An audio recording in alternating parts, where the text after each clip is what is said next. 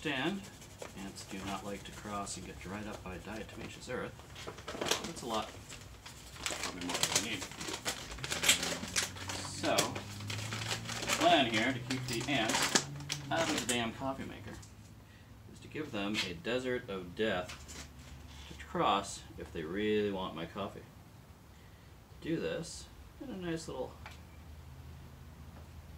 presentable way is to make a little field that we're going to put the coffee maker on, but we don't want to stick the coffee maker on top of a field of dirt, and especially since they could just go up the side anyway, so that doesn't really help.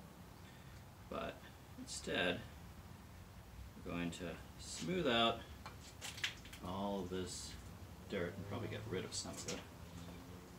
Yeah, I don't know, we'll figure that out. So I'll dump some off to the side.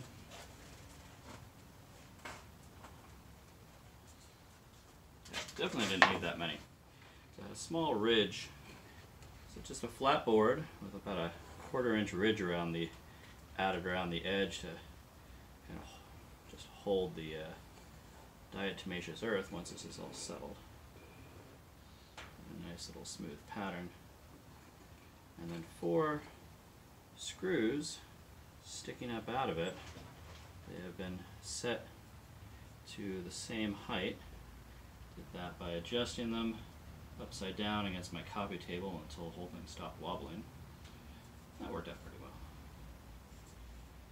And smooth it out like we would, I don't know, a little, what do you call it, a sand garden? Something. It was a little bit too much in the middle, but well, I don't think we need to be too exact because mostly you're not going to see this. Because this, as long as we're below those screws, now the ants have to cross. If they want to get in, they're going to have to cross this entire desert of diatomaceous earth and then climb up one of these screws and then cross upside down onto the flat board above it all the way back around to reach the coffee maker.